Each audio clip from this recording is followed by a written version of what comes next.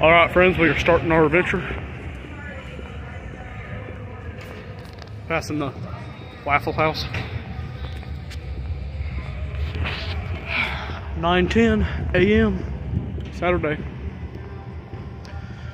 Walking down Atlanta.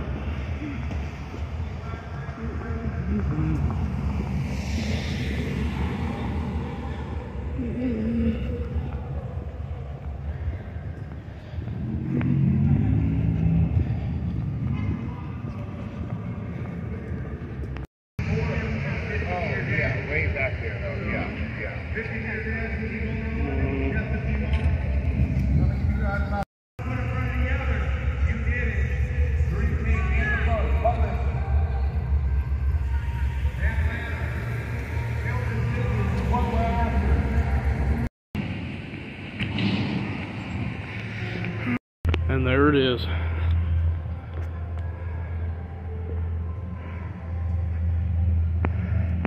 Hey, buddy.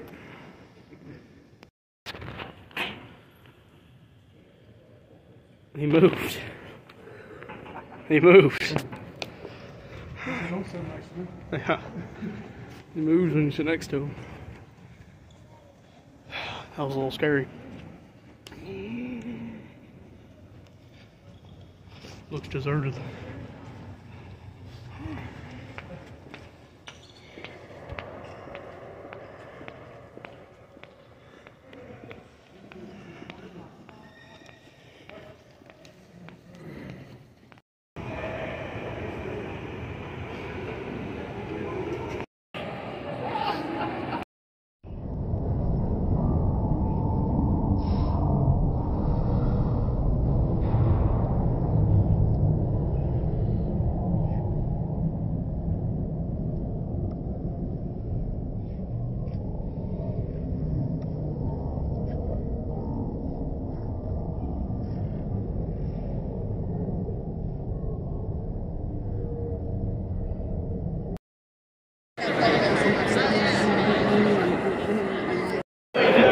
This is nothing.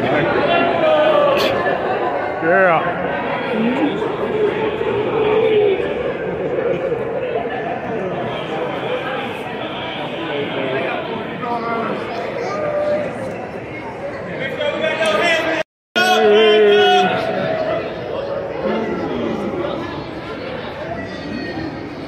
All right.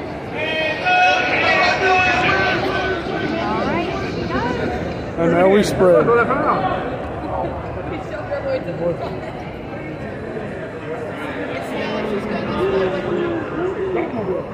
The Batmobile.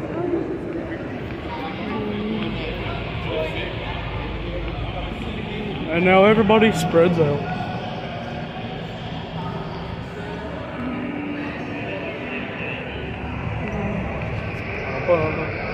Batmobile.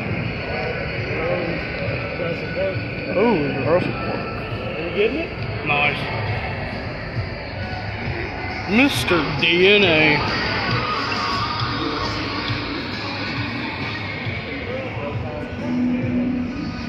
Awesome.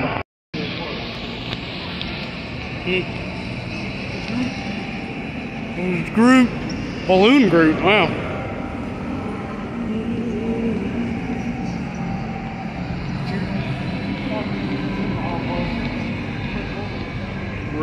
Ray on BB. A long time to look at all this stuff. Yeah.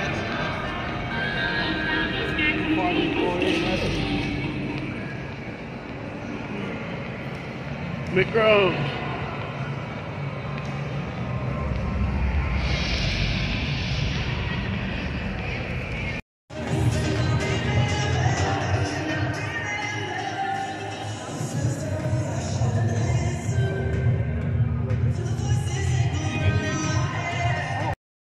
Now we know.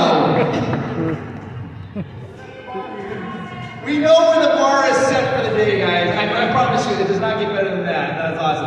All right, so let me kind of go through the rules. How many are you guys attending your very first ever comic convention? Raise your hand. Yeah. Now this we're not newbies. This is the panel up here, okay? Are you guys watching the fans?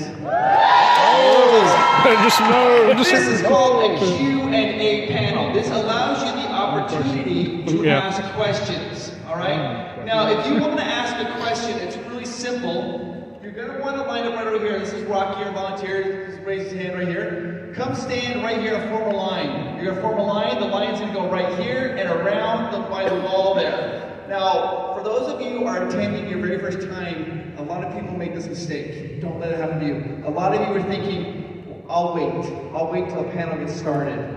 What always happens, we can't get to all the questions.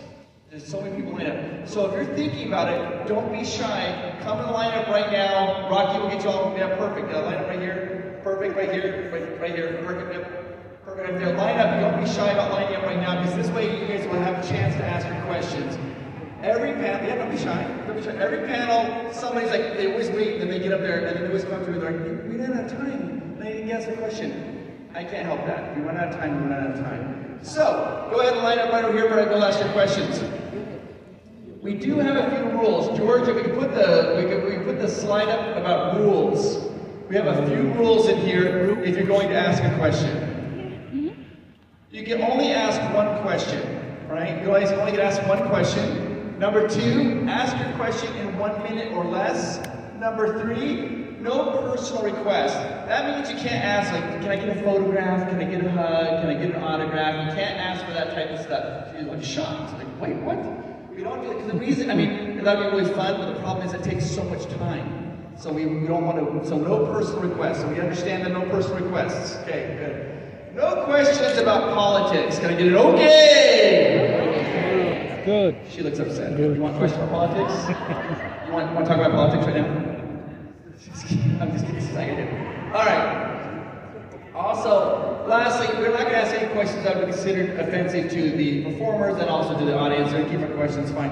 Other than that, you can ask any questions you pretty much want to go for. I will say this, we're going to try to do no repeat questions. So if somebody asks a question and you're waiting in line and they ask your question, have a second question. So that way you can feel good about it and do your second question. Again, how many here are attending for the very first time? Raise your hand. Excellent.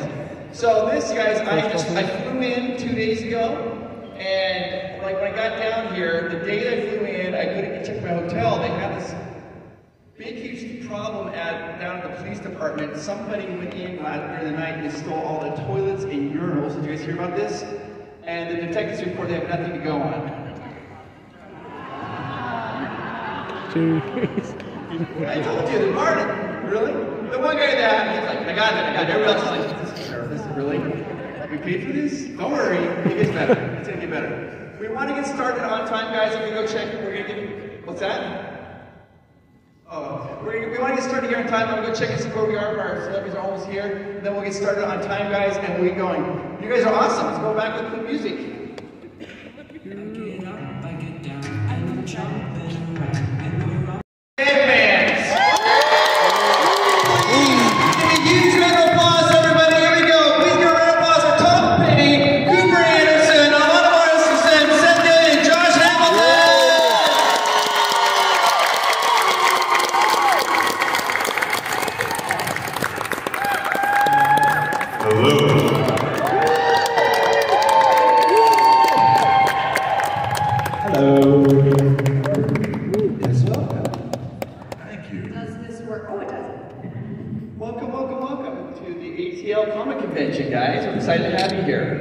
Happy to be here. So, of course, Walking Dead set here in Atlanta, so welcome back. Thank you so much for being here. Love that.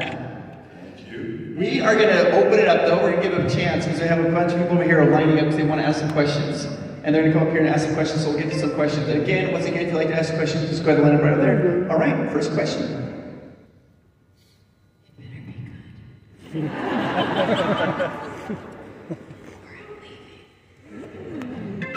I just wanted to know what you guys' favorite color was. What tone?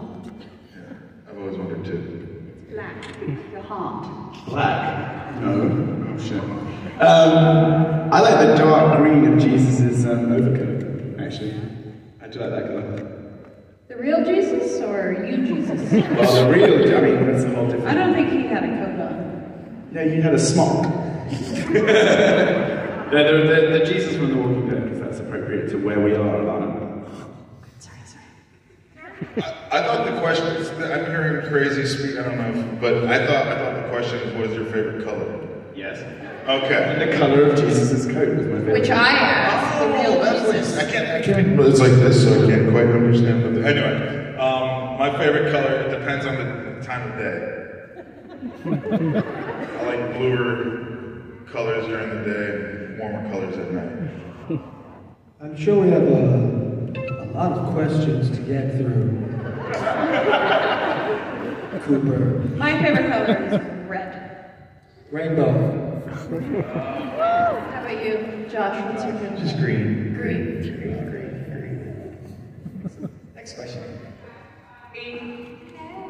Especially Alana, the pike that hurt me the most. I know it hurt my neck.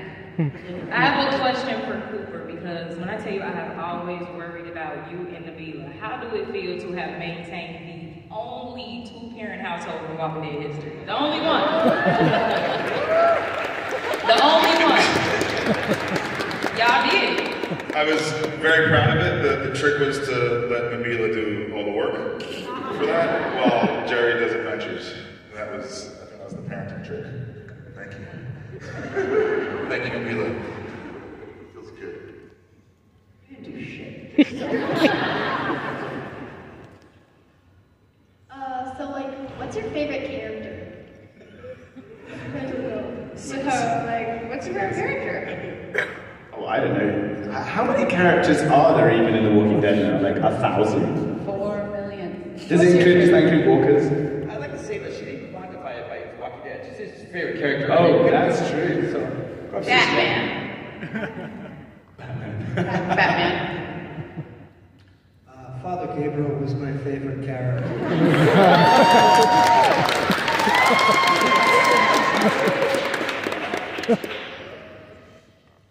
I like Judith.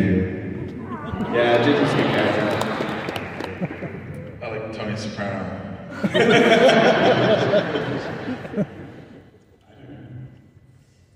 don't know.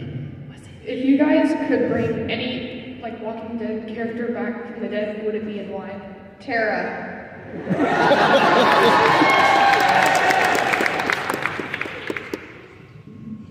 Shane. Oh. Shiva.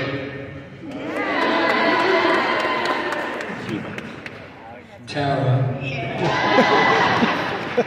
Yeah, Tara. I didn't want to say between the two, so I'm sitting right here. You I know, get to I just- see you know, I GI didn't- fucking tiger over me. The glasses. Did it cause though, like, with the show, it's such a unique dynamic because characters, beloved characters, are killed off.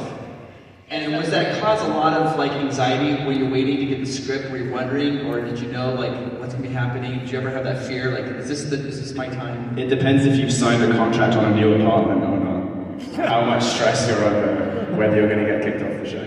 Excellent. That definitely happened to a few people.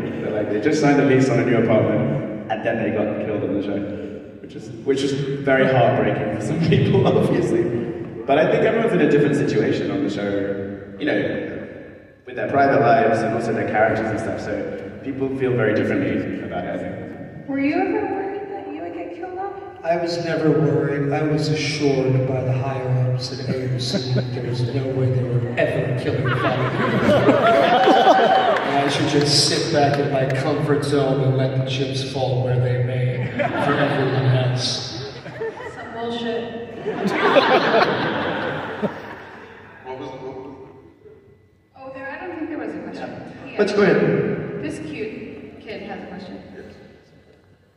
What was y'all's favorite season to film on The Walking Dead? Season 4. Season 11. Was season 4 your first? Season 4 was my Yeah, first. season 6, which was my first. Because you always get like a big fun introduction and then you just kind of meander along for a bit until you get killed. But your first season was pretty fun as well. And like, season 9 was fun, I thought. Like, the beginning, because it was like the last time we all wore it together, you know, it was like... I died in season. I know, but So did I! It felt like the feeling of like when all the you know, the seniors left high school, and I was like, oh man, this is like... Damn it! Yeah, it's like the fun times. It was all fun times, but not fun times. My favorite season, I don't remember which season it was, but it was the season where Father Gabriel lost his full vision in his right eye. I got to wear the contact lens and freak people out on set. Was the contact lens annoying to put in? The contact lens was not annoying to put in because Justin Faith, who was my lens tech, would baby me and treat me like a little rock star and, you know, pamper me. So it never really registered to me that she was sticking a foreign object in my eye. And could you see out of it or no? I could not see. It was like putting your face in a bowl of milk and opening your eyes. We don't suggest doing that anymore. No, but it was like that. Not that I ever did that. Excellent. Are you guys still close to the rest of the cast, even off the show? No.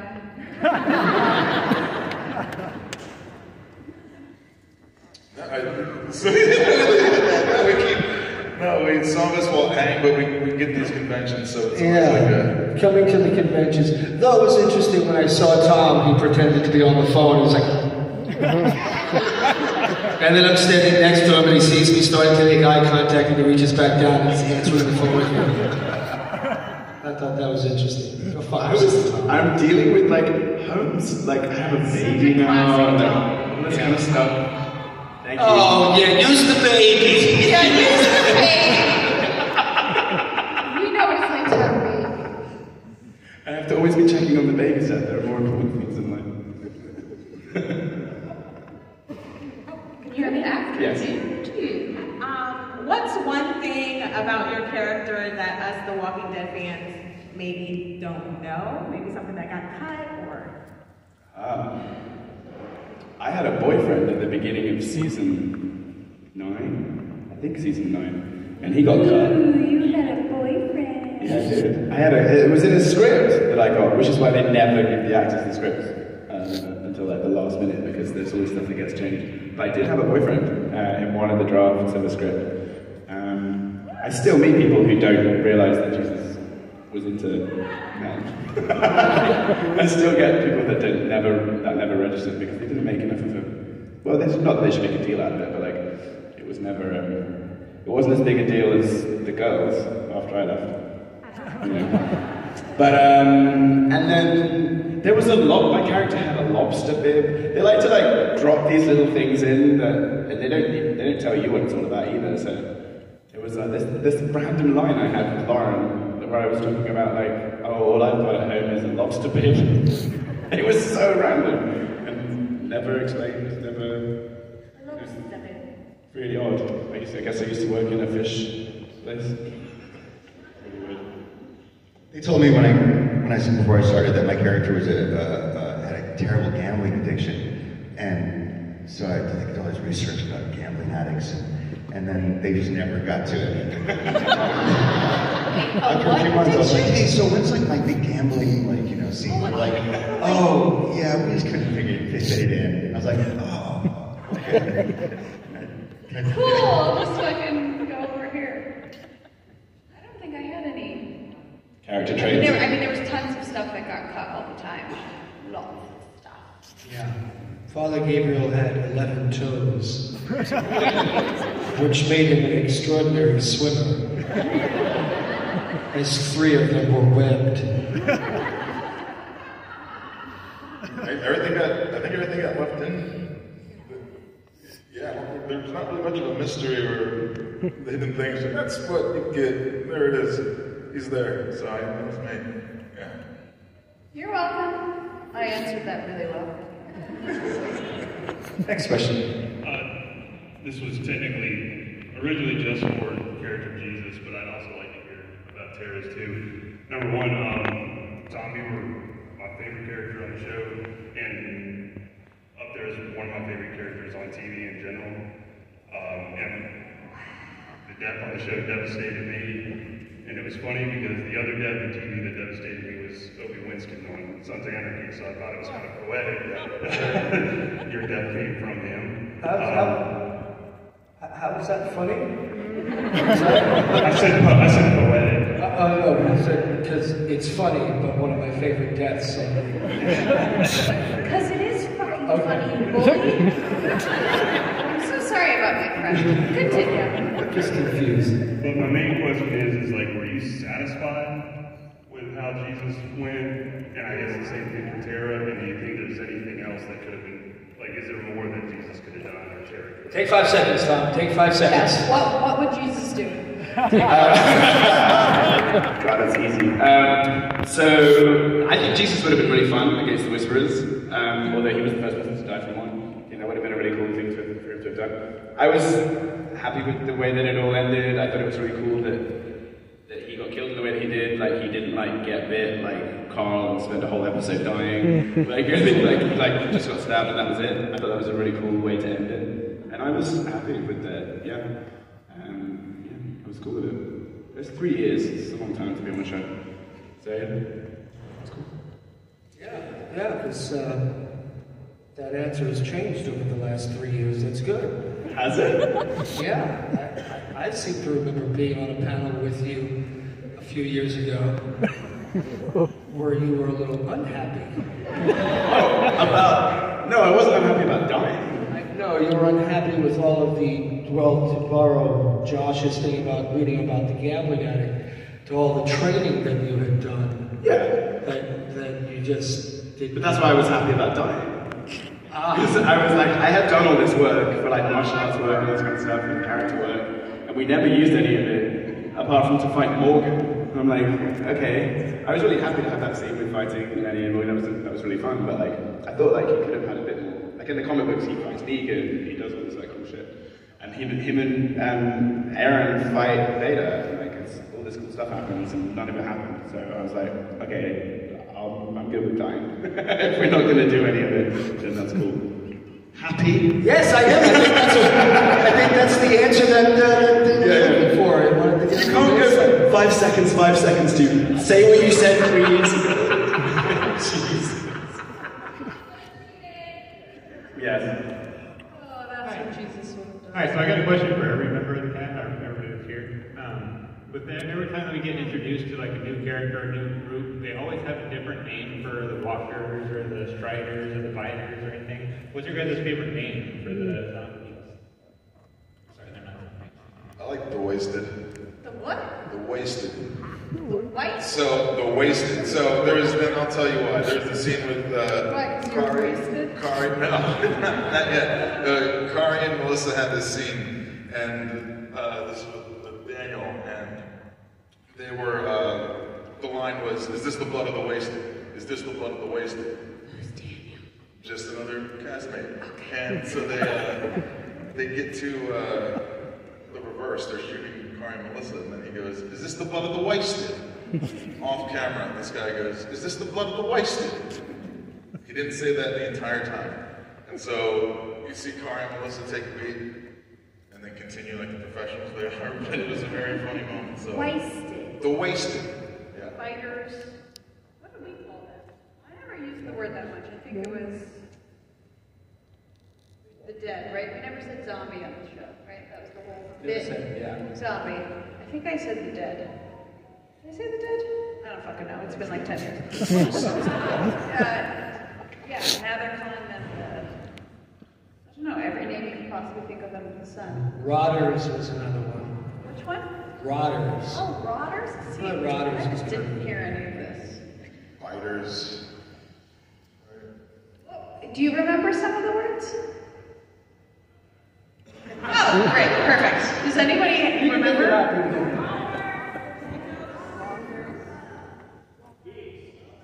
Roamers? Which one? Geeks. Are you saying geek? Like a geek? Who called them the geeks? Really? Geek like a geek in school? Like I was a geek? Yeah. In season 1, he called them the geeks. No. Sickos. They are The people that dressed up in zombie skins called the walkers the sickos. Well, she said Magna. Oh, Magna. Oh, okay. Well. Guardians, yeah. They called the dead people guardians? Yeah, the Whisperers. The Whisperers. Well, they're stupid. That's why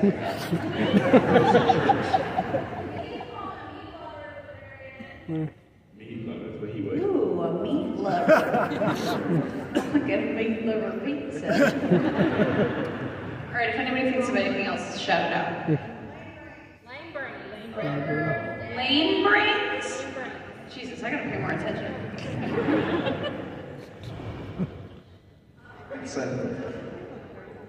All right, our next question.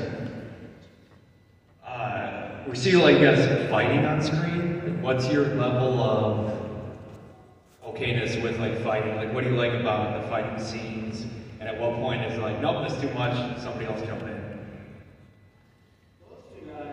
Those two guys could really fight. Tom, with the training that he did for the show, learned all kinds of, I don't know what kind of martial arts it was, but I saw a videotape of some of his training thing. He was flipping off a wall or something like that. He ran up and flipped off a wall and came down to the kick thing. And Cooper does like fight choreography and also is well versed in various martial arts.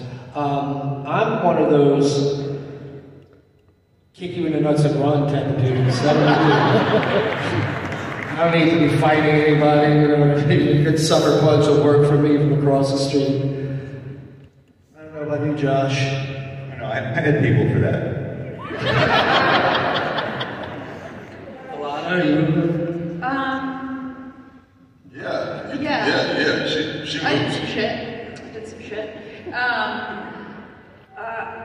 You go basically, you kind of don't ever really end up using your double. Unless it's something really, really dangerous, but you mostly want to be doing it. You're exhausted, but you're having so much fun. Like, that's your job, to be able to run and fight and hit people, and the stunt teams are always so amazing, and their crews are so great. It just is a really fun, you don't really go, oh, I'm tired, I don't want to do it anymore. You just have like this crazy adrenaline rush. That's what I think. When I was pregnant, I did all the stunts. You know, I was like scaling the wall. I was strapped up.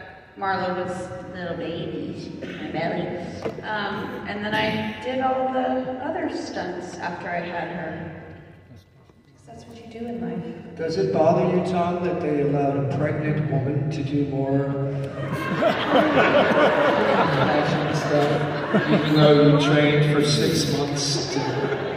Does it upset 6 months, 3 years. I love you, Seth.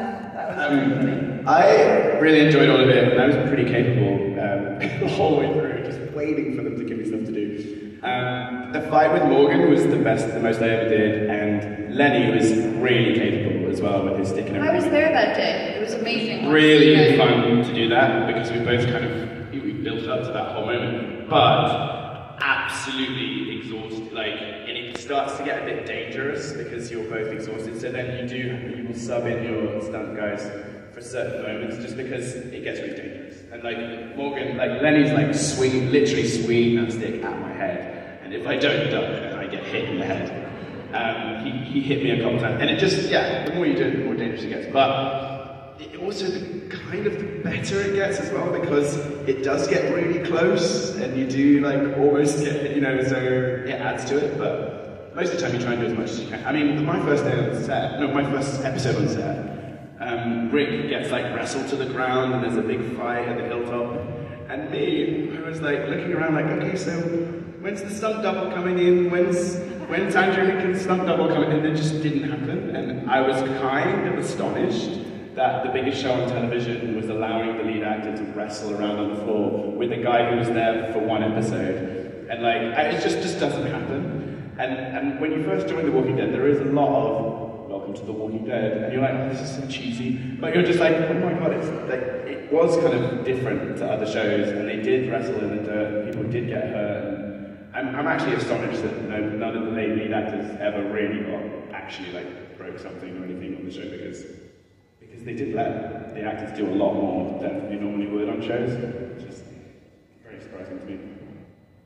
You had a different axe, right? Because you have I went from the axe to the sword, I think that was purely for a visual effects standpoint, but the axe was really heavy. Oh yeah, the axe was super heavy. When Andy, called an axe if it has. It's like a double bearded axe. Double bearded axe. There's other sides, a two-sided axe maybe, but Andy, he was like, is that supposed to be a fake axe? Because it was painted, but it was a real axe. He's like, it's supposed to be a fake axe in the show, and I hand it to him, and then he goes, what the? And then so it's a funny moment. I remember Norman handing it to him. He's like, let me see that. Oh damn! Passing it around. Did you ever call it a fax? No. Like a fat axe? A fax. A fake axe. A fax. A fake axe. I should have been. You should be like, here's my fax. I like having the real axe though, because I would lean on it. If you notice, we have all this. It was really heavy. You also, Michonne, or Denai mostly, would walk around with her sword and never paid attention, so she would be like twirling and like hurt. Do you remember ever getting hit in the face with her sword? She was always hitting you. You were always really good about the axe, not getting. No, I'd feel guilty forever. Yeah, it was like in Denai's back, and she would just twirl and whack somebody in the face. Yeah. We Josh and I can't speak on that. We signed non-disclosure. Oh. Well, I died on the show, so speak about other people's props. We got kept Excellent. Next question. Trails. Thank you. Okay, so my question is, when can we expect to see all of you guys in another show? Like, what's your next project that you're working on? I'm retired. I'm an actor in purgatory. I feel you. Shazam 2 in theaters, March 17th. It's finally got released. Yeah, flying fishing. St. Patty's. Teen Wolf movie? The Teen Wolf movie came on Paramount Plus 3-4 weeks ago. Are you in it? Yeah. You're in it right now. Highest rated show on Paramount Plus ever. Right? Yes, the highest rated show on Paramount Plus ever. And, I'm promising. First, check it out.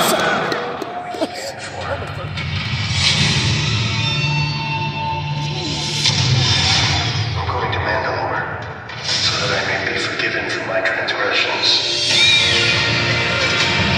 May the force be with you! This is the way.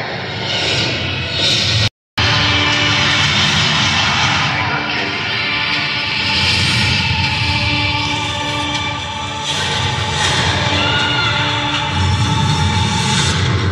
This is the way.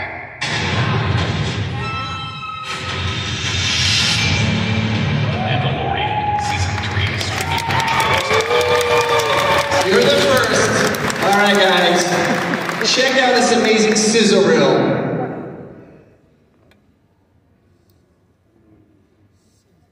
To a consciousness where, especially and specifically with Mandalorian and Moff Gideon, where I realized that we, many of us, or me, I qualify myself, are both. We are both the hero and the anti-hero in our own lives. And if I can bring that to the forefront of some of my work in a qualification that we call a villainous character, I don't believe anyone is villainous. For me personally, I believe that people are human beings and they struggle with both the light and I knew I wanted a great costume when John Favreau called me. He said, any special request? I said, I gotta have a cape. I just gotta have a cape. And so the lightsaber is this revered weapon or tool, much like the revered tools that we have between our ears. My mom used to say to me, you know, they can never take away what's between your ears. And I was young and I would go, which meant develop your mind, your thought. It's great to have the backup of that lightsaber in case, you know, no one really wants to hear what you have to say that you could lob off their head. But you probably know the stories. I went through 6 of them. I tried to be really careful. I had great saber fights when I did every part of the scene. And it's like being a kid again in heaven. It's just, it was a really wonderful experience. Just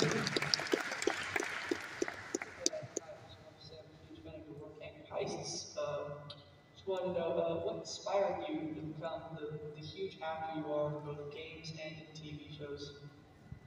My inspiration was that I wanted to really tap into what I think we all look for no matter what we do.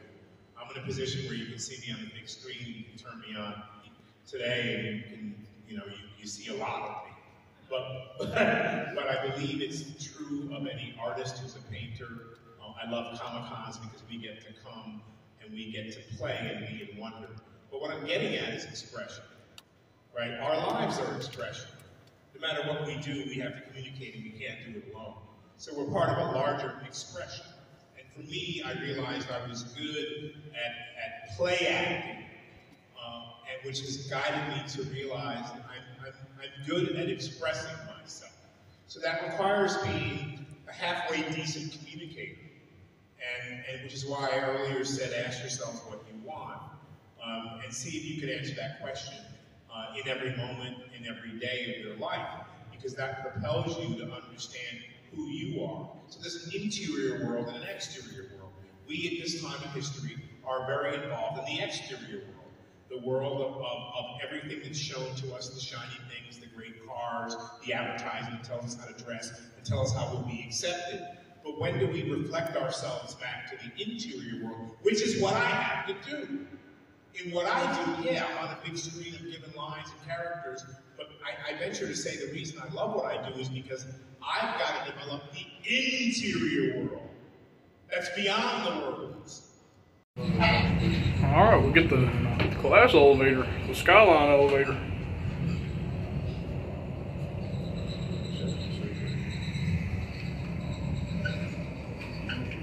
Oh, we're down here now.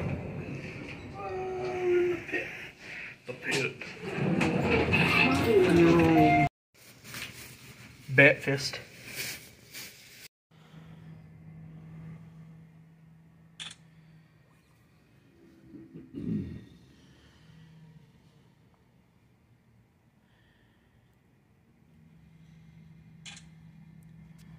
Nice.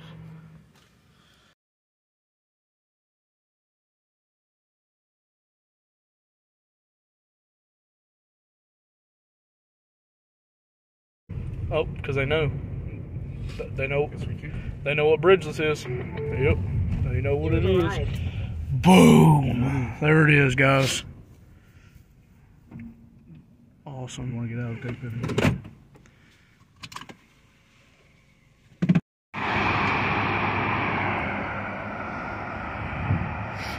There it is. That's awesome. The bridge. Right there, so I might have seen the elevator going in there. So we would have seen the bridge. Awesome. I can see the horse. Yeah.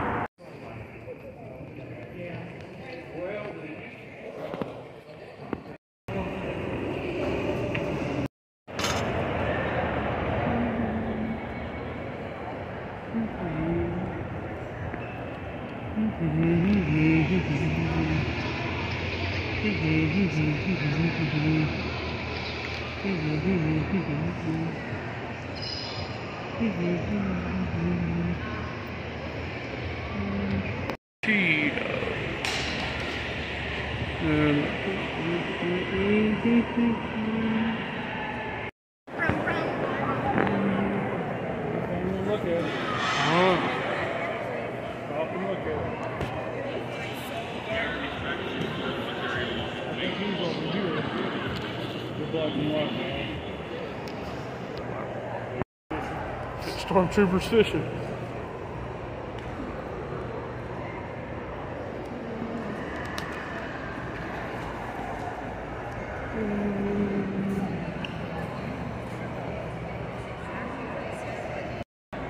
Rick.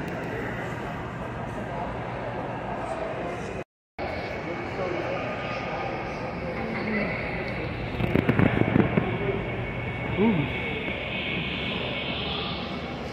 Old school. Willy Wonka. Are there coasters?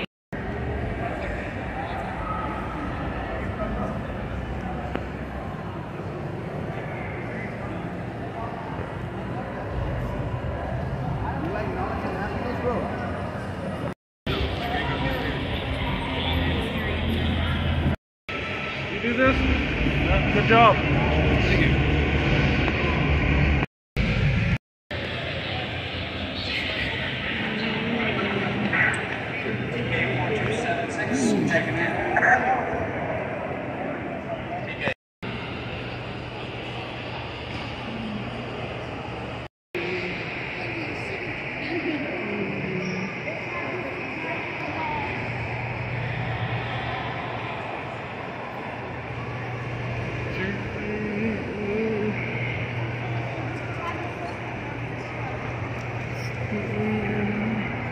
Comes the clone troopers.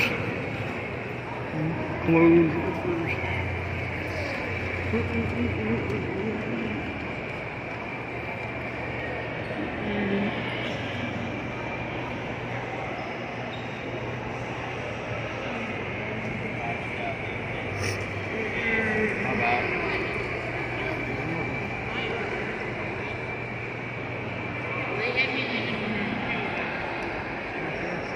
Not there.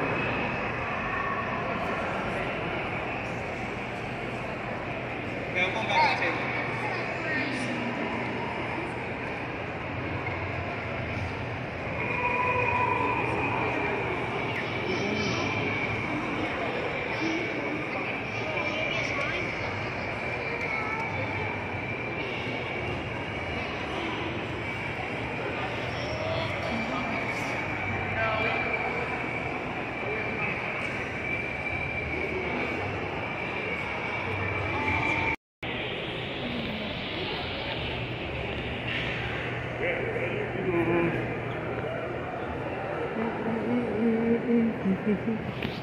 Cool.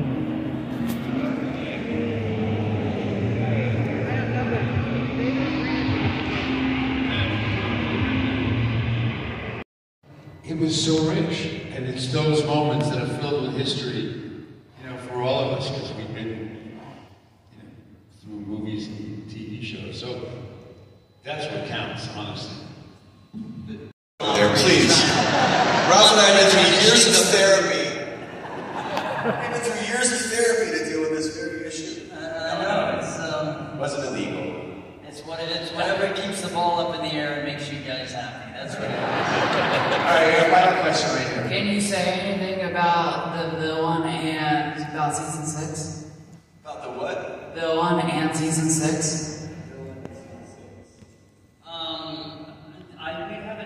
We haven't seen what season 6 actually is. We haven't, you know, we know the direction, the general direction of the overall A storyline, but we don't have. They just, like I mentioned, they just started writing, and we're waiting to have our first meeting of hearing where we're going. That's just the way, you know, it works. The whole writing staff gets together and they kind of map it out. So we're waiting like you are. We're the fans that you are. We just get to play in the sandbox. Can you guys please give a huge round of applause? Mark, Billy, and Ralph. All right. And you have a chance, you guys. You can go to the booth and get an autograph and get some photo ops with them right now, guys. Right now. One more time, a huge round of applause.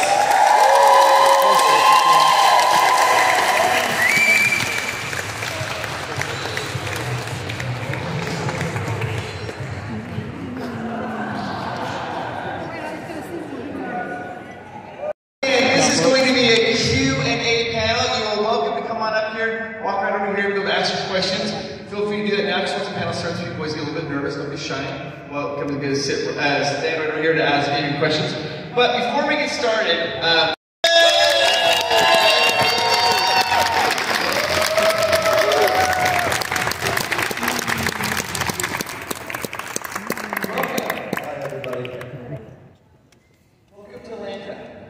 Great to be. You know, I haven't been here in a long time, and I'm constantly impressed by what's happened to Atlanta over the last like 20 years. and I've been coming here kind of on and off. I think I shot a movie here, a TV movie here. I don't want to say how long ago. Okay? I'm keeping that close to the vest. You guys know probably how old I am, but I'm not going to get into it at the moment. At any rate, it's a great town, I must say. Most of you folks from around here? Cool. All right, we have some people that are going to ask some questions, but I kind of, before we get to our question there, I have some of my own that I kind of want to talk about. Do you realize the cultural impact that you had with Jack Skellington? It was such a, did you realize when you guys were doing the voiceover for that, how profound, how long-lasting that was going to last? Not a clue. No. I mean, I don't think, probably when you talk to any actor who's been in a movie that's popular, if you ask them when they started rehearsals, or if they rehearsed, if they started work on the movie, if it was going to be a sort of cultural touchstone, something that people watch forever and ever, and they would probably tell you no, and that's my answer. I knew it was remarkable going in to the actual performance, working with Henry Selick, the director, but I had no idea that it would have this kind of afterlife. None. And pretty much the same thing with Princess Bride. Yeah. Same thing. Movies that started off okay. Princess Bride did reasonably well when it came out. Nightmare Before Christmas did pretty well when it came out. But just the fact that they have not only endured, but that people are, dedicating rooms in their homes to right? I'm sure if you don't, you know people who do. Who at Halloween decorate their homes with Nightmare Before Christmas themes, who dress up like Prince Humperdinck and Carrie Ellis and the Robin Ryan, whatever. It's an extraordinary phenomenon. It's also a testament to the fact that these are enduring works. I think she's got a Fright Night shirt on. Fun, actually. Interesting that you wouldn't think that working on a movie that had very serious content, vampires and people dying, but it was a lot of fun. A lot of it was because the cast and they're still friends. We're all friends. We see each other whenever we can. If all of us are there, we go out to dinner together. It's a real kind of, we bonded shooting a movie because they're all very smart people. They're all, particularly a couple of them, William Ragsdale is one of the funniest human beings alive. Jonathan Stark came from improv, so he's a very funny guy. Amanda Burst, the same thing. And Tom Holland, our director, and Roddy McDowell, rest his soul. A wonderful person, and we had a wonderful time shooting the movie. The set was very lighthearted, and at the same time collaborative, because Tom Holland, the director, used to be an actor.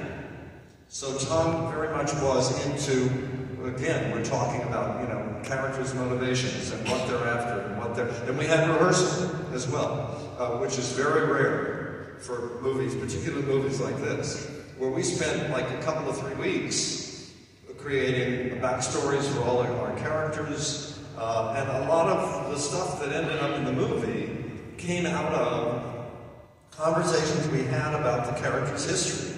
For instance, I kept doing, how do you research vampire? Somebody who's been living for 400 years, where you have to kind of look at the history of where this person, or you have to make up a history of where this person came from, right? Maybe he came from Eastern Europe somewhere, or most probably. But then I started researching, well, where else can I find? Let me look up bats. What's the history of bats? What are they like? Because vampirism essentially, supposedly came from the original vampire bat, right? And I found out that 90% of the bats in the world are not vampire bats. They're fruit bats. So I asked Tom, I said, is it possible we can work fruit into maybe Jerry has some fruit, some fruit bat in his DNA.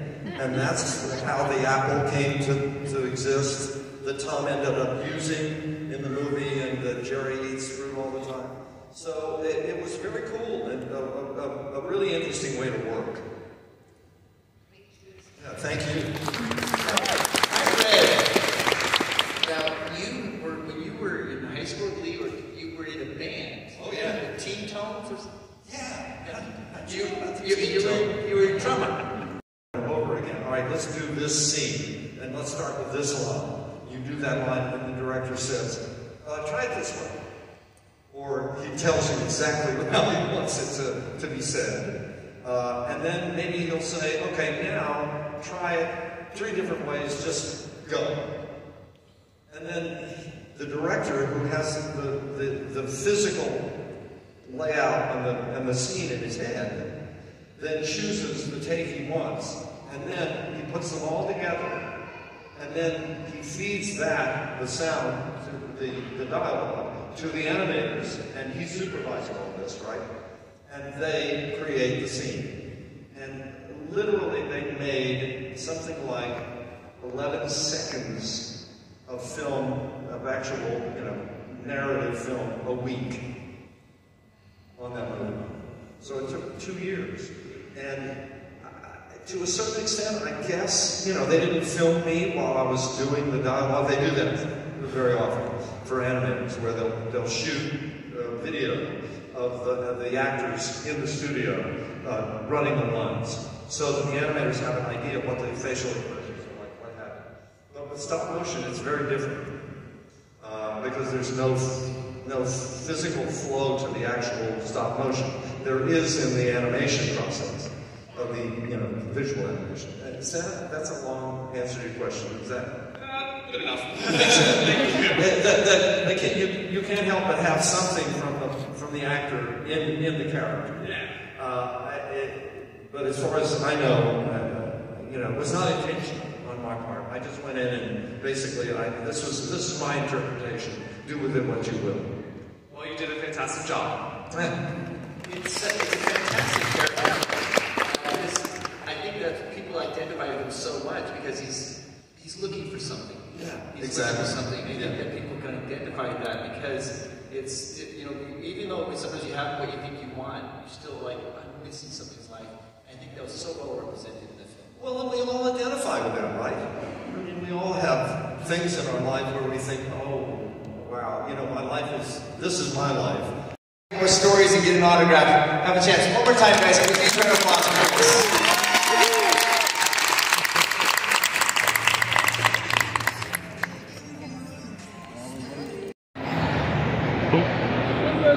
Hey, Jerry.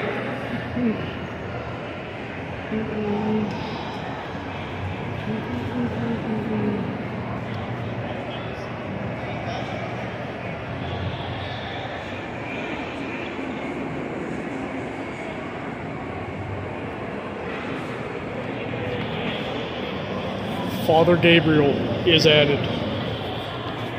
Because it's like, I think it's more uncommon for people to be together, right?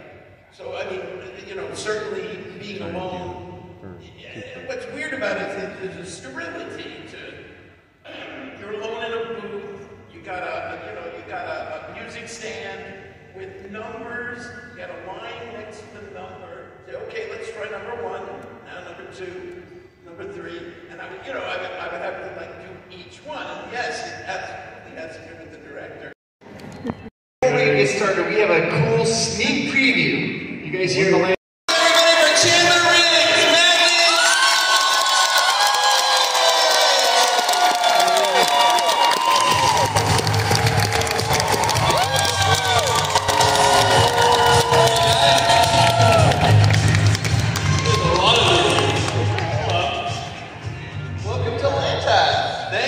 Thank you guys so much for being out here. This is so great. I mean, this is like where it all started, right? Walking Dead right here in Atlanta. So. Yeah. It's my hometown in Atlanta. Oh, so my hometown nice. too. How about Rossford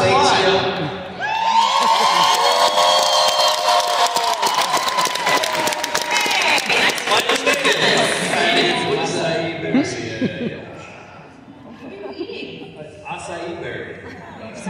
Nice.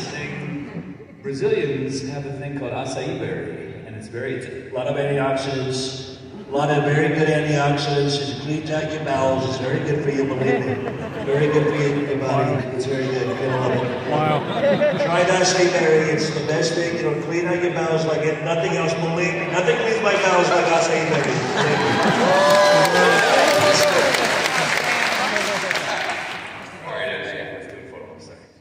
All right, guys, we have a bunch of people who'd like to ask you some questions, so we'll jump into questions and get started right at the back. I was wondering, like, if you were in the zombie apocalypse, what weapon would you use? And Chandler, you can't say suicide. It's always my go-to answer. That's your weapon of choice?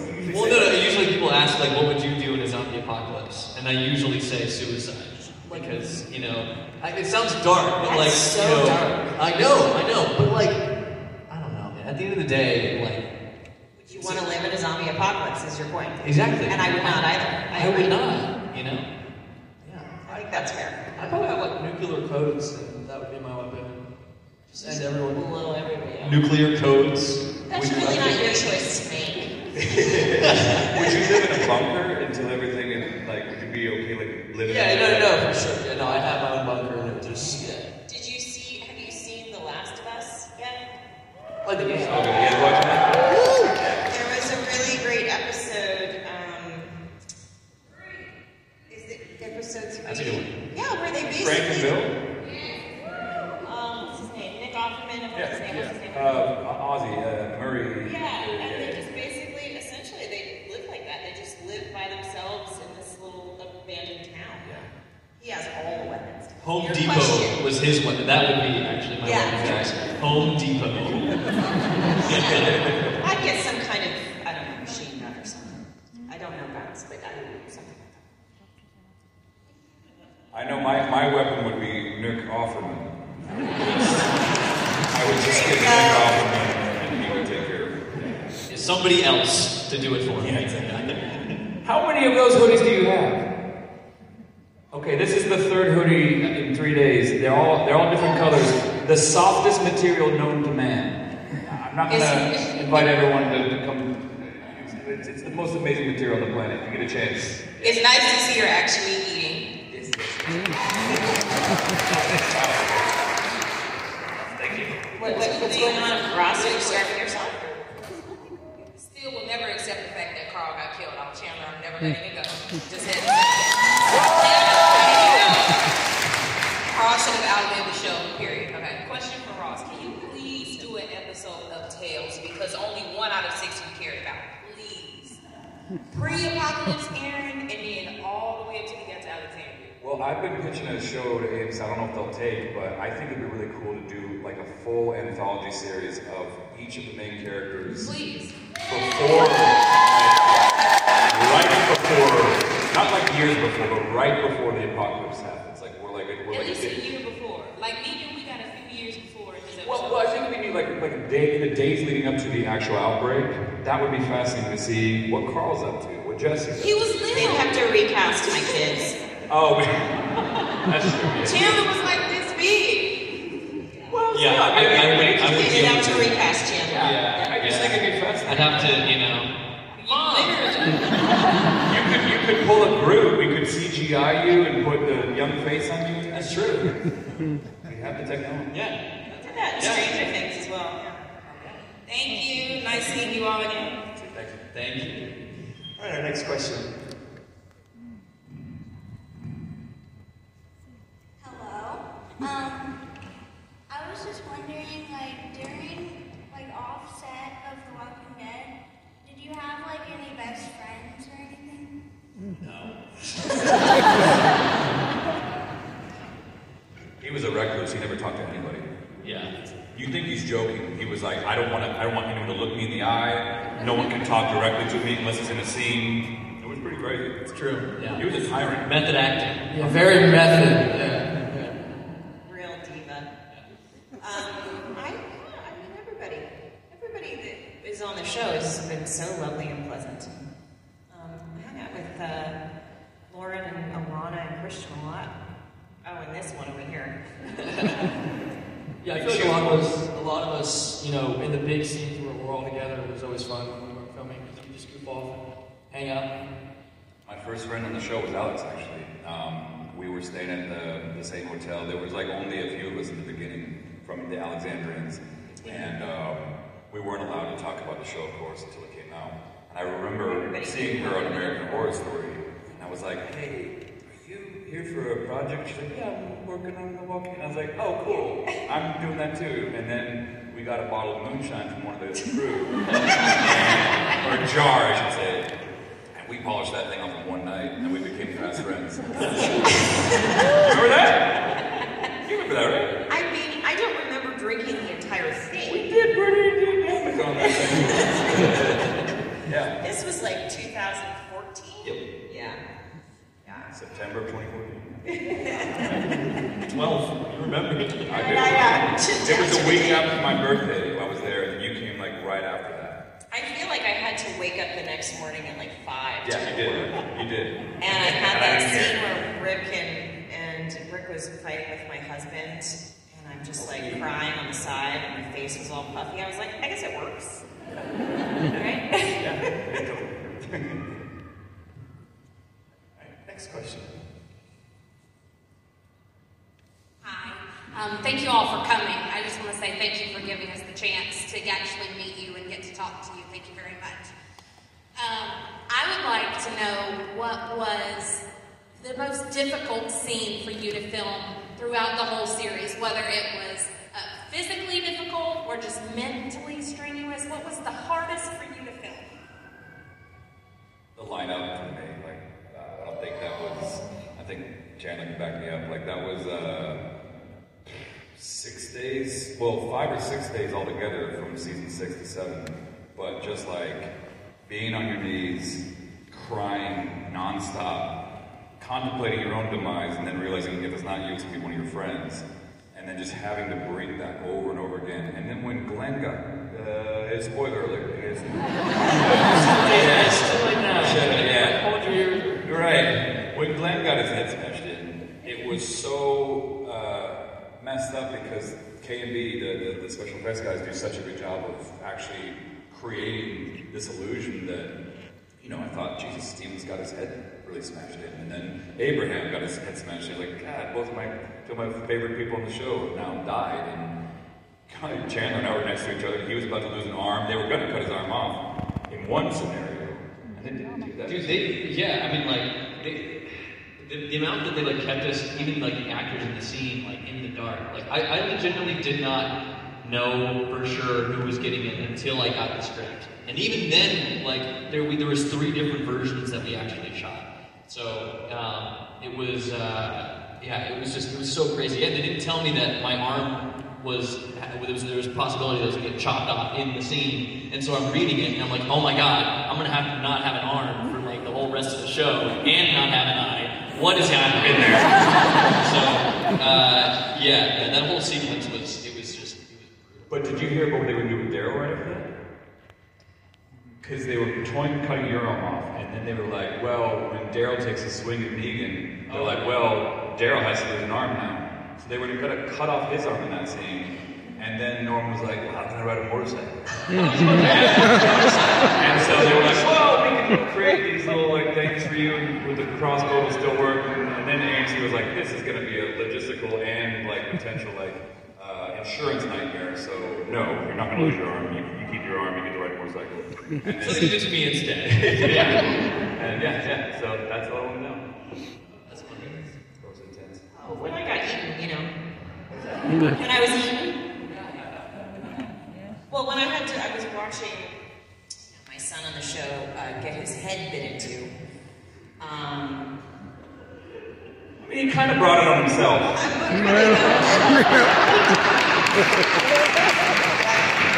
That poor little brat,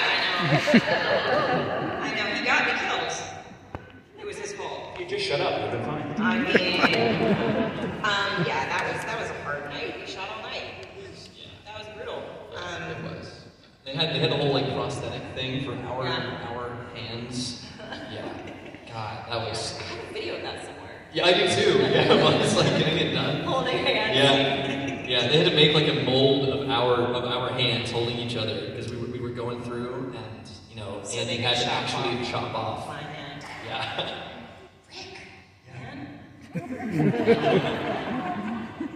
What a guy. Yeah, so that was the hardest scene to reach. It was the death scene. I mean, kissing Rick also was just really hard. really difficult. Very unattractive. I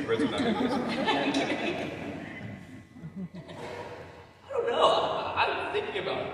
I kind of just walked around and like swung a stick now, and I didn't really have anything. I guess maybe like the stuff with like Theta when he comes up the building and I get tackled. I guess that was it. But I mean, I didn't get eaten alive. I didn't have to.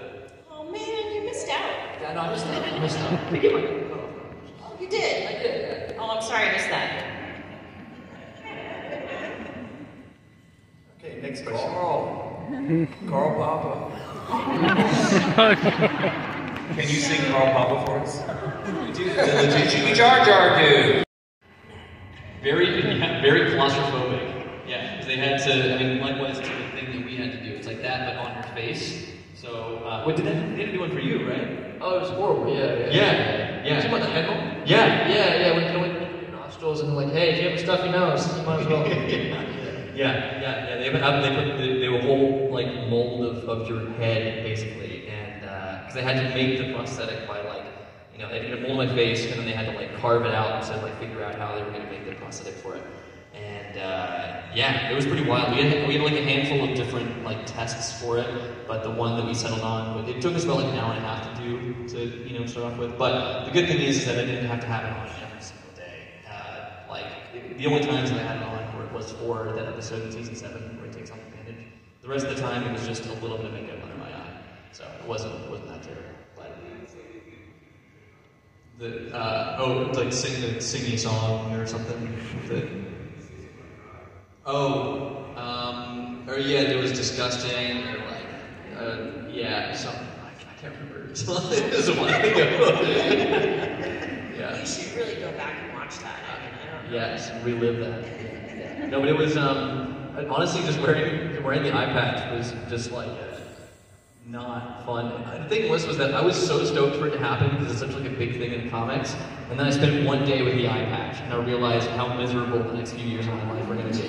Because walking around with that thing all day, like you guys don't understand the amount of fear that surges through your body when you're sitting in the middle of the scene and you see like a wasp or something buzzing around. You can't see how far away it is, but you can hear it on the other side of your head, and it's just like, oh God, I hope it doesn't land on my face. Stay in the middle of the scene. Yeah, it messes with your depth of field. Yeah, like I have people try to hand me stuff, and like they'll just like I'll drop the gun, and I'm just like, shouldn't drop that. There's a rumor that in the very last episode that you had a cameo. You were back as a farmer. Is that true? Yes.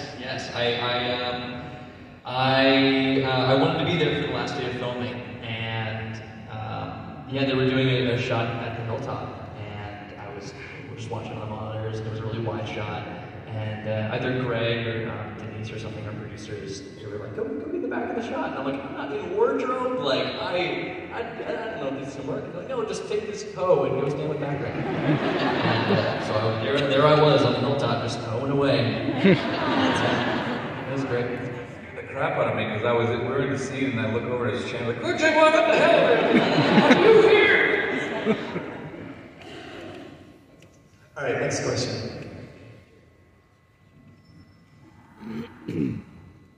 Since Negan is still alive, do y'all think that he's going to round up some of the old saviors and bring on some new saviors and start their community again? Or you think that all the saviors are dead? Anybody? What do you think? I want to say that I am Negan, but I want to get the answer from you guys. Wait, you think that all the saviors are dead? You like Negan? I am Negan. You are Negan.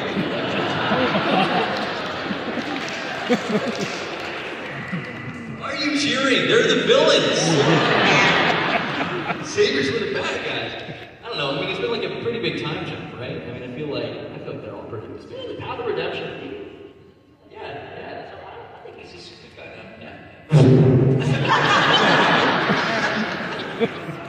They murdered your friends, man. You just murdered like a few people. Yeah. Okay, hold on. But if you look at it objectively, the amount of people that like Rick and the gang have murdered versus like the amount of people that Negan and his gang have killed. You know what I mean? Like, okay, dude, at that satellite outpost, I was looking back at that episode not too long ago, and I was like, man, they just went in and rolled in and killed like 30 people. Why? Was it not justified? They didn't get everybody. Listen, man, I'm not saying that either side is better. I'm saying You're really not? You're not going to take a side on this? I'm on Rick's side. That's your dad's side. Yeah.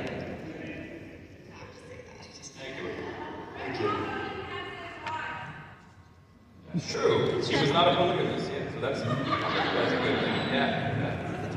Yep. Polygamist. Go ahead. My question is for Chandler. Do you think that if Carl didn't die, you still would have done a million little things? Oh, that I still would have done a million little things? Probably not. No. And I'm really glad that I was able to. Yeah, it was awesome. I did another show I was on another show for a little while called A Million Little Things. And it was just an awesome character to play. He struggled with depression, mental illness, he attempted suicide at the end. And it was just an awesome role to step into and really get to explore that side of a character and get to connect with people and audiences in that way and give people a character to relate to. It was really great. Of course.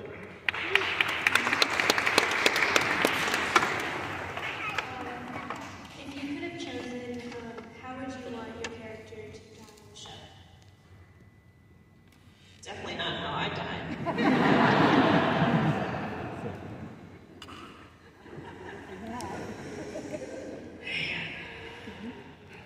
On a stick is pretty cool. I mean, I think that is like the most iconic. So maybe just stay with that. But like, if I'm really thinking me, like I wouldn't feel that good. Maybe just in my sleep. But that's just a very boring answer. So I'm gonna pass it on to one of you. I would like to become a walker. I think that would have been fun. Yeah.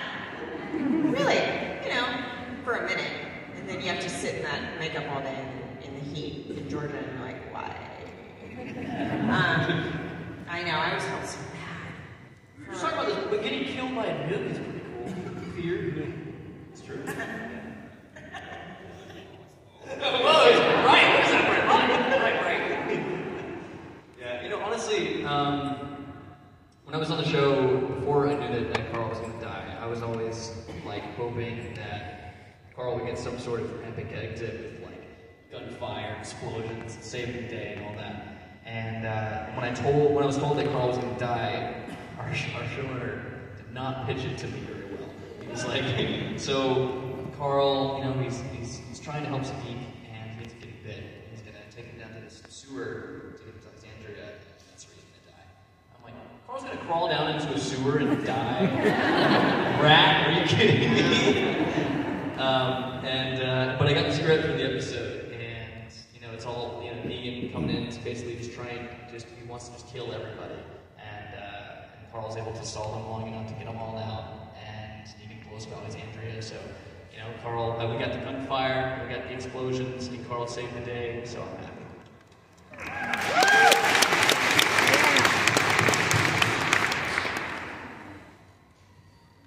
Thank you. Ross isn't answering.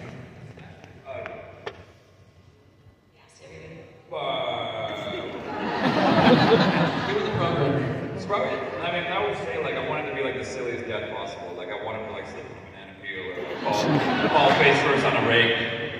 Something benign. Because everyone's like, I want to die heroically, saving someone. I'm like, I want to die stupid as hell. Fall on a rake, what a dipshit. All right, next question. Okay, so my question is for Ross. I've always wondered, how did Aaron feel about the fact that Eric was allowed to walk away as a zombie, or as a walker? I never, in that story? Yeah, that's a really good question. For a long time, I asked Scott Gimple if there was ever going to be a resolution, because we see Deanna several episodes later as a walker, and who gets Derek? Who takes out Deanna? Oh, Spencer. Oh, that's right. Yeah, that's right. Yeah. And I was hoping for like some sort of resolution, and then Scott was like, you know, he walks into the woods, and these guys, they go over random their movements. That it would be weird for him to just stumble upon him. And I was like, yeah, that makes sense. But I was really hoping there would be a moment where he could put him down, because yeah, that was tough work, I think. But he got to do it with Jesus, so that's cool, you know. I mean, he got to put Jesus out of the misery, so that's, you know, that's a plus. I don't know. Yeah. All right, next question. All right, my question is, can you tell us anything about Dead City or Sunday or the Dale spinoff? I don't think any of us know anything about They don't tell us anything. Sorry. Yeah, sorry. It looks cool. I've seen some of the trailers. It looks really cool. Aren't they filming in Paris or something? Well, no, that's the Daryl one. The one, the Dead City's in Jersey. They're filmed in Jersey. What's the Paris one called? Dixon. Oh, Dixon, that's right. That's in France somehow, because his motorcycle can fly. And I think He wanted to film it there. I don't know how the hell he winds up there.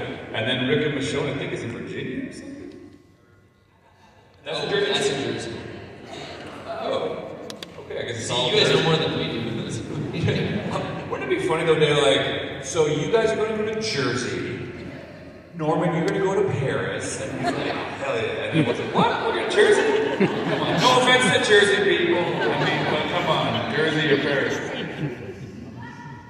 Just for fun, Ross, because you're so talented, they saw a little dabbling with your Donald Trump. Could you do a John C. Reilly for everybody so they can hear your impersonations? They're so good. Man, I feel like John C. Reilly would be really fun to walk the dead, because he could wreck it, you know what I mean?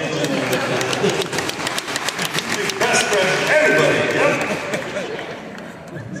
All right, next question. Hi, coincidentally, my question is, which new Walking Dead branch off are y'all most excited for?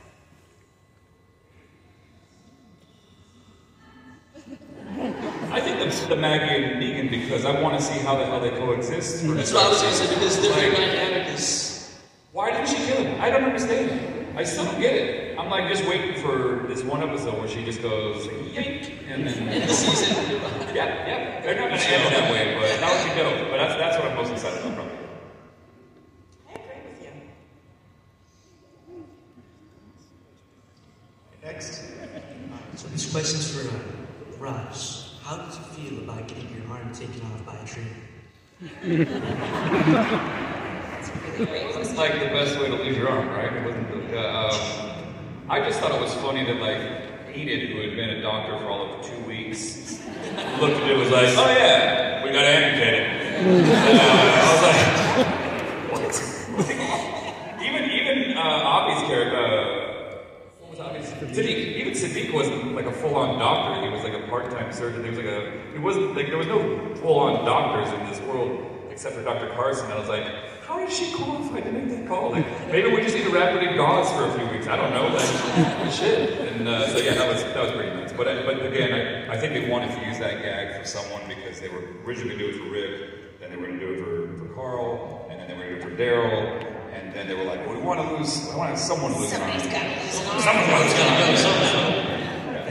Yeah, thank you. Next question. Hi, thank you guys for coming. My question is, since you guys have mentioned Nick Offerman a couple of times, I'm assuming you are familiar with The Last of Us. My question is, how do you think your characters would fare against infected or clickers? And who from the group do you think would be successful against those types of zombies? No one. They'll all be dead. Carl for sure would be dead. Definitely. I know exactly who would be effective. Connie and Angel. Kelly. 100%. The clickers are all sound. And well, yeah, I guess they could make sound too, of course, but I feel like they'd be more sensitive to that. I think they'd be a lot more aware of like, being quiet and everything. And I don't know. I think they'd do really well. But the clickers, man, those guys. You guys watch the I played the game, so I. Oh yeah. Man, those clickers are crazy. It's just the fact that fast-moving zombies are the scariest thing to me. I know Greg Nicotero, he's a zombie purist, and he's like, oh, slow movie's better, but I'm like, nah, man. Like 28 days later, Days of Last of Us, zombies, way scarier, just overpowered.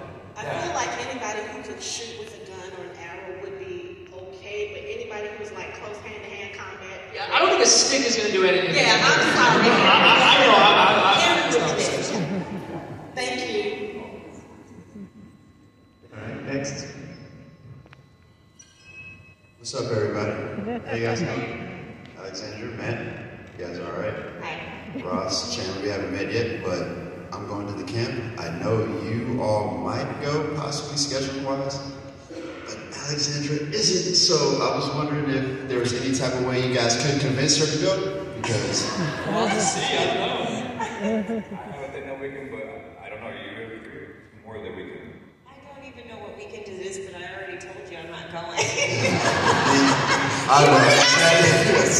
know. I'm just hoping because this seems like a thing for like every cast member, and it just seems so fun to like hang out with everybody. You know? Exactly. I don't think she knows, but May is my birthday month, so I might be doing something. okay, makes sense. Cool. Thanks. We'll talk about it again in the future. Maybe next year. Yeah. So this question is for Ross, as the last survivor, and I think one of two Alexandrians that are still around. Aaron went through a lot of very difficult things, had a lot of very difficult tasks, spent a lot of time down in the mud, but I don't really feel like he ever got presented as like the leader of Alexandria, even though technically it's his community at the end of the day. How do you feel about that role in that sense of like Aaron taking on leadership, or because even when the treaty was signed, Gabriel signs it, about him not really being like. The treaty was signed? So when Ezekiel gets the treaty, Gabriel is the one who signs on behalf of Alexandria. You know, hypothetically out there, where would you like to see him in like a leadership role? Do you think Aaron's ready for that? Yeah, I think before he was always like meant for recruiting and being a diplomat between communities. He was always. I think he and Eric were always better on the road. You know, like I think if they stay in one place too long, they get a little antsy. And I think they were always better like going out and doing side missions. But now that the world is somewhat stable at the end of the show, I feel like he definitely stepped in that role. And like you said, he's one of two Alexandrians left. The only other one is Kenrick, who is Nico Martin Green's husband, who played Scott. Thank you. So it's just the two of us. And there were like literally over 100 characters from Alexandria who just all died once Rick Green joined the crew. So my apologies to the Alexandrians, because I obviously killed all of them, indirectly responsible for that. I mean, we could have probably said that we would have died without them too. So I mean, it's a kind of which came first, TWD, but yeah, I think it'd be a good leader, yeah. Alexander doesn't seem so sure about that. I think we would have been fine. I think we would have been fine. I mean, my husband may or may not have beaten me to death, and everybody else might have been fine. Hi, my question is... Is that a Misfit shirt? Yes, it is. Hell yeah, what's your favorite song? Pick Up Her Bones. Nice. Who do you think had the most tragic or eventful death on the show? Oh no. Yeah, I think it was Sophia. Shiva was a cartoon. Not Shiva. Herschel for me. Herschel. But you said yes. Jesse. Jesus, a lot of bad ones, you know? A lot of bad deaths. A ton of them. But Herschel was at that age in court. Carl or Sophia? I don't know. I mean, Lori was so like that was rough just for me. Just having to film that. It took us like 2 days to film her full like death sequence, like giving birth and having to slice her open and kill her. Like it was a long, brutal couple of days.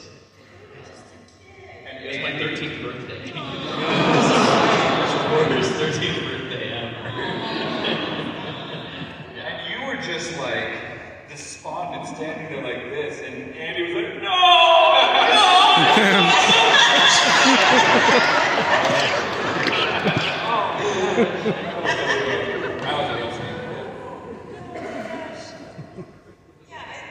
Carol's daughter died, that was just not my own children, my own children. Isn't that your sister? They had to go. Isn't that your sister, right? Maybe. You think that's his sister? Maybe. Maybe a little biased. All right, question six. Thank you. I guess it's a question for everybody, but was there something that you really wanted or something you would take home from set on your last day? Yeah, when he said the camera, just sell it. No, I wanted my staff. I never gave it to them. So. I was informed of like AMC auction off literally everything from that show, and I was pretty bummed about that. But luckily, a lovely lady gave me a piece of the wall from Alexandria, which was so sweet. And I took home some things. I'm not going to lie. I'm not going to say on I took home some things. I'm glad I did. Yeah, I have to say, I'm glad I did. Might as well. Take home the shears? No. Oh, I feel like I would. I know. Like That was you killed the wolf with the shears, right? I did. Yes, I did. In the eye, I think. No, in the chest. On the chest. Oh, that's right. Yeah. You would psycho Stabbed thing. it. That was fun. I didn't get to do much of that. I was like, you guys, you're wasting your talents. Very good at stabbing. I wanted to keep the hat that I wore, but I got to keep one of the ones that Andy wore in season 1, which was pretty cool. But yeah, I would have liked to get like the actual hat. I had like 3 different ones over the years, but the one that I had when I had left the show, I had it for like 2 or 3 years. So it would have been nice to have that one. That's fair. Yeah. And even actually, when I was there on the last day, and I was like, hey, so you guys still have my hat? Sliding this way, and they were like, I don't know, man. Like, we'll see. So I was kind of about that. I would have liked to have like the holster and the hat. Would have been cool. But do you know if your hat got bequeathed to Judith? Was it the same hat that you wore? Oh no. Yeah, it was different stuff. Different size head. I kept the stockings from American Horror Story. Nice. I did that.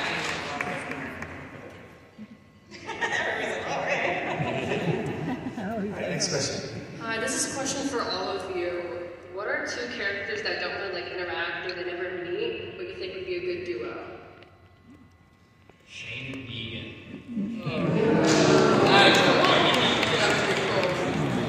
Good luck following that one, fellas. I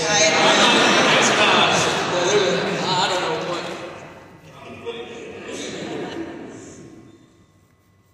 I can't follow that up. Every time I think of Shane, I think of that TikTok. What is that? Sorry, that was funny. Go ahead. You did the perfect one. Shane and the governor? Maybe, you know? Shane and anyone else? I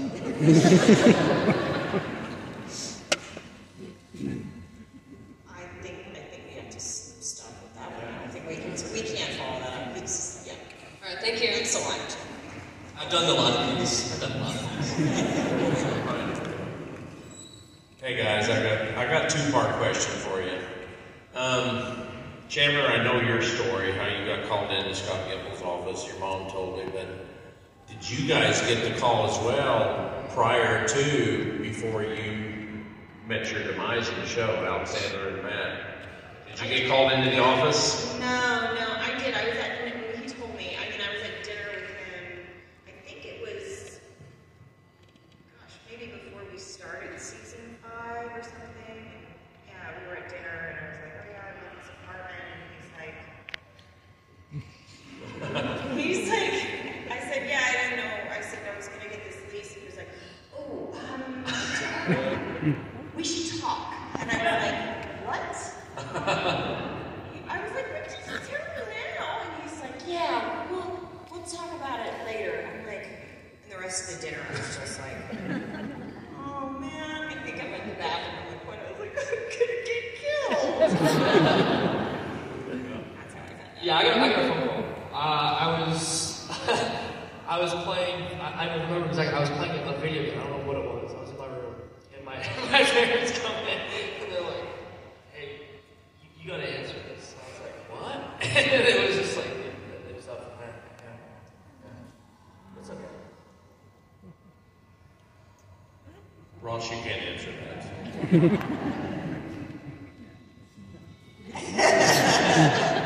But the second question is, The Walking Dead never pulled any punches. It never tried to hide the way people died or anything. But Matt, when your head went on the stake, how come it didn't just show all of that? It would have been, they didn't stop on anything, the trough scene and the Negan scene, and why did they not show that scene?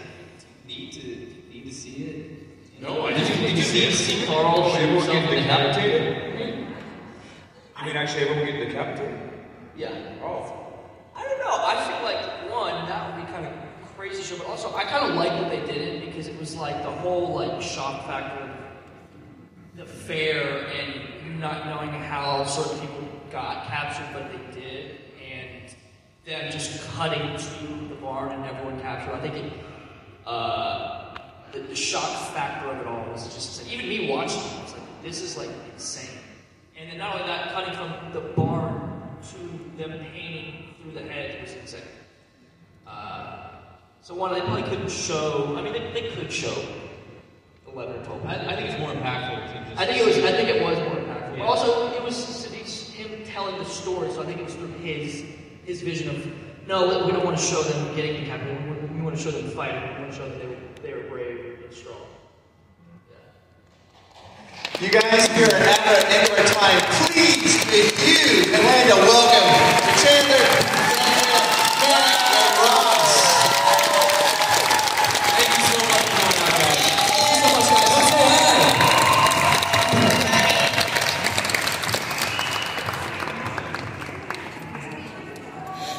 Yeah, you guys, the party doesn't end. You guys can go see them at their tables. You get autographs with them and photos with them at their tables. So go ahead and check that out. All right, guys, we'll be back here in just a few moments.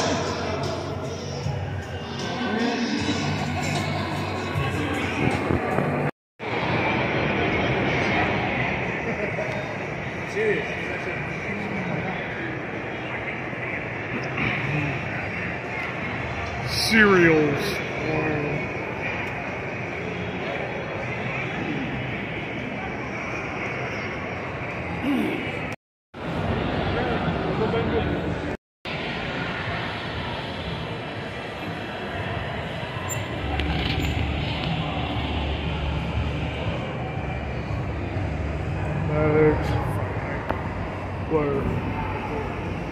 Cool Fright Night poster.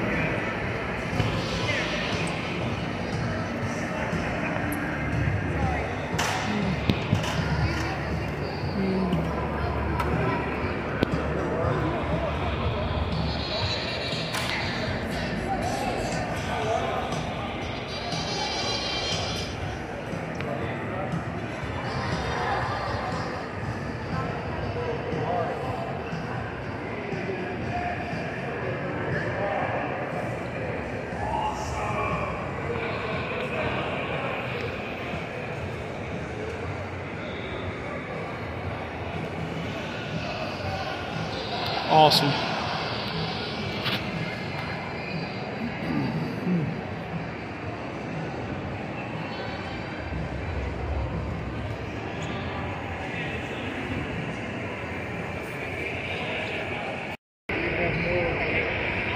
Selection.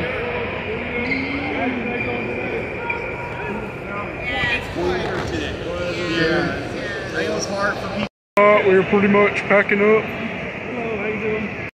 Butch.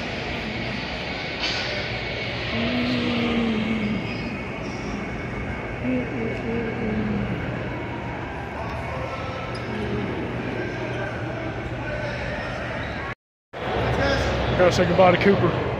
Gotta say bye to Jerry. Everybody's pretty much packing up. There's Ross. Ross.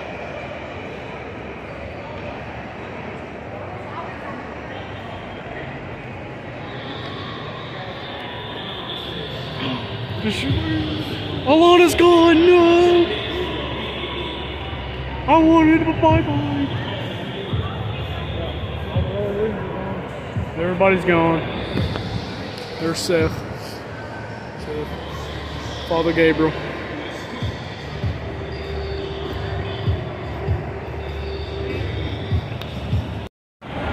Alright, friends. Sad part. We're waving goodbye to Atlanta Comic Con. Bye bye. To Fandemic tour.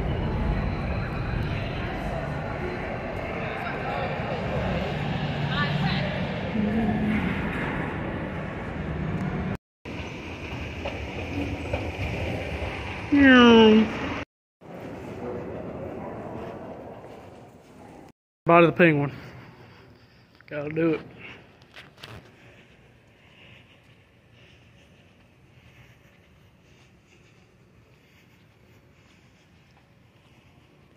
Bye, penguin. Such an honor to meet you. Best thing right there. You're a good man, penguin.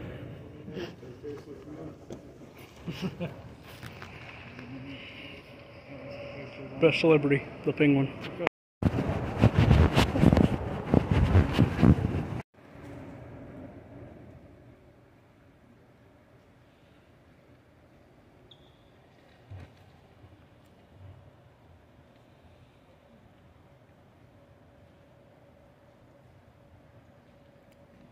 I'm sorry, I didn't mean to disturb you. I was laying everybody down.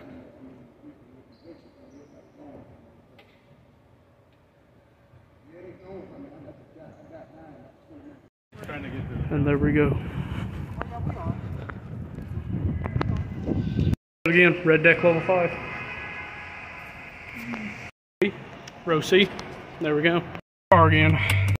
Oh, there it is. I never knew someone could be excited about going to the hospital. We went to a filming location. Oh, there it is. The hospital. The Walking Dead hospital. Your destination is on the left. Thank you.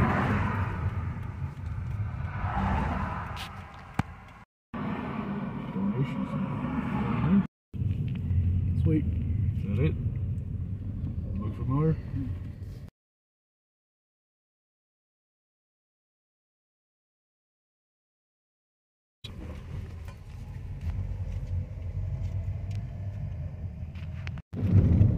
They lied to us. This thing didn't blow up. There it is.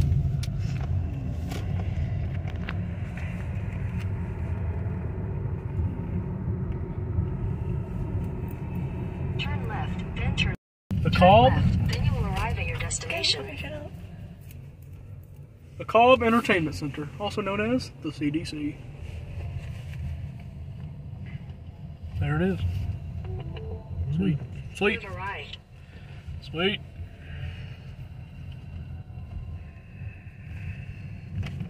Damn.